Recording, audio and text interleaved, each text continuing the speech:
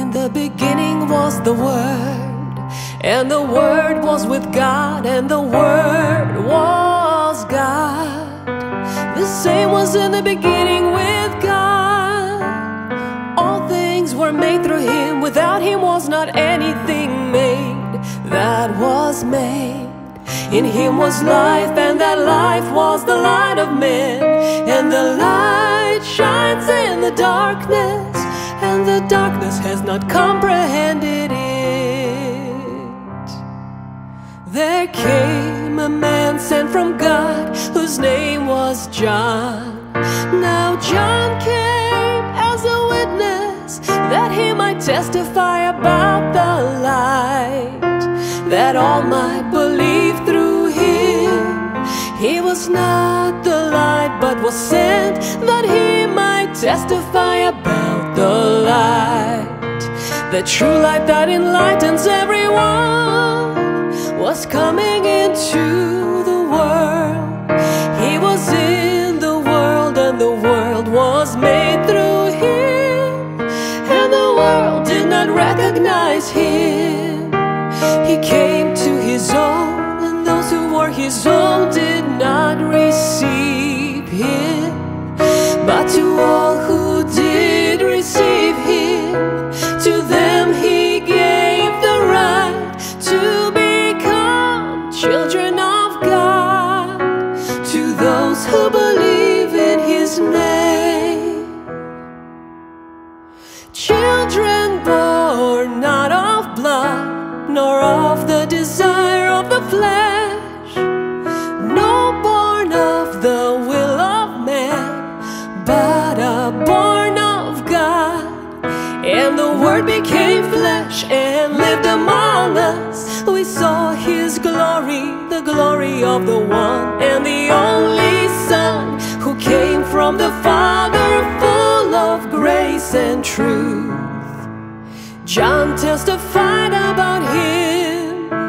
He cried out, saying, "This is he of whom I said, he who comes after me has surpassed me, for he was before me. He existed before me. Yes, he was before me. He existed before me. And from his fullness we have all received grace upon grace. For the law was given through Moses, but grace and truth came through Jesus Christ. Grace and truth came through Jesus Christ. No one has ever seen God, but the one and only Son, who is himself God, and at the side of the Father has made him known. And this is the testimony of John, when the Jews sent priests and Levites from Jerusalem to ask him, "Who are you?" He confessed and did not deny, but he confessed, "I am not the Christ." And they asked him, "What then, are you Elijah?" He said, "I am not." They asked him, "What then, are you the prophet?" And he answered, "No." Then they said to him, "Who are you? Give us an answer to take back to those who sent us. What do you say about yourself?" And John said, "I am the voice of one shouting aloud in the wilderness, make straight the way of the Lord." As Isaiah the prophet said, make straight the way of the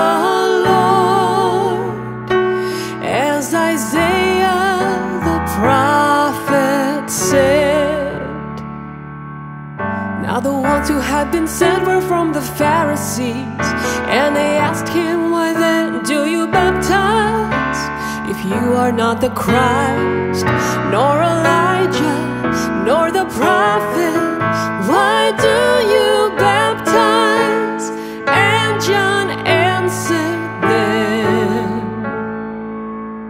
"I baptize in water, but among you stands one you do not know.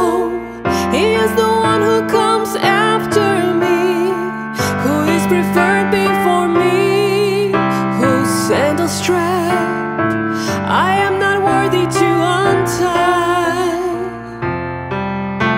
These things were done in Bethany, beyond the Jordan, where John was baptizing. The next day, John saw Jesus coming to him and said, "Behold the Lamb of God, who takes away the sin of the world. This is he of whom I said, after me comes a man who is preferred before me, for he was before me. I myself did not know him, but for this reason I came, baptizing in water, that he would be revealed to Israel."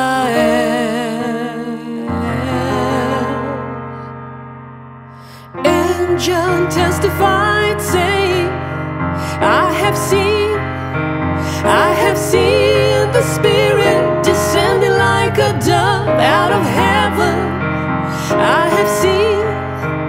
I have seen the Spirit descending like a dove out of heaven, and the Spirit remained on him. The Spirit remained on him. I did not recognize him, but he who sent me to baptize in water, he said to me, "The one upon whom you see the Spirit descend and remain, he's the one who will baptize in the Holy Spirit." The one upon whom you see the Spirit descend and remain, he's the one who will baptize in the Holy Spirit. Now I have seen and have testified that this is the Son of God.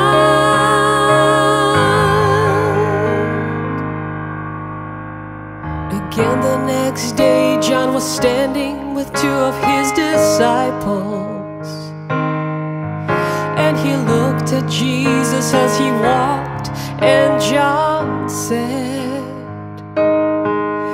"Behold the Lamb of God."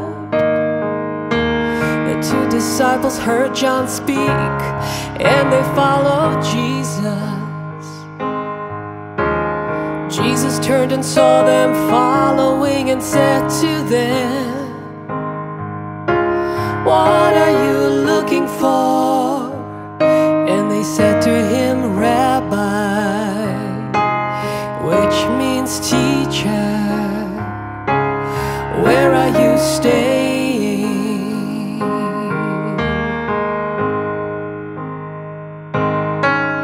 He said to them, "Come and see, come and see."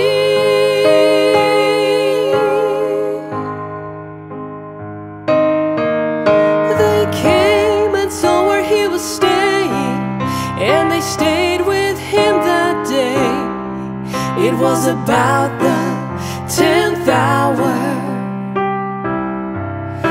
Now one of the two who heard John speak and followed Jesus was Andrew, Simon Peter's brother.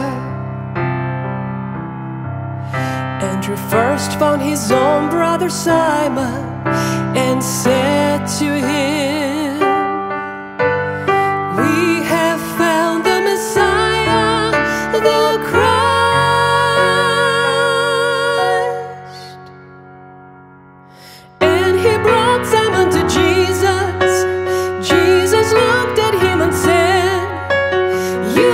Simon, son of Jonah, you shall be called Cephas, which when translated means Peter. On the next day, Jesus was determined to go out into Galilee. And there he found Philip, and Jesus said to him, Philip, follow me. Now Philip was from Bethsaida, of the city of Andrew and Peter. And Philip found Nathanael and said to him, we have found him, of whom Moses wrote in the law. We have found him, of whom the prophets also wrote, Jesus of Nazareth, the son of Joseph. Nathanael said to him, can anything good come out of Nazareth? Philip answered him, come and see.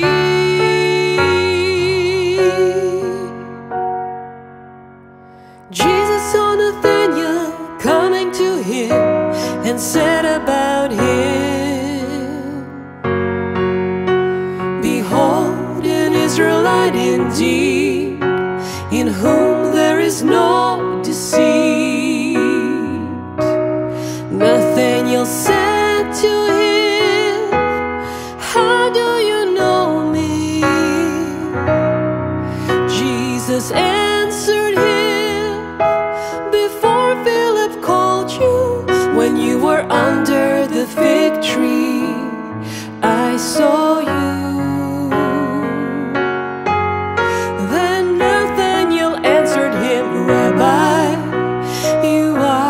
Son of God,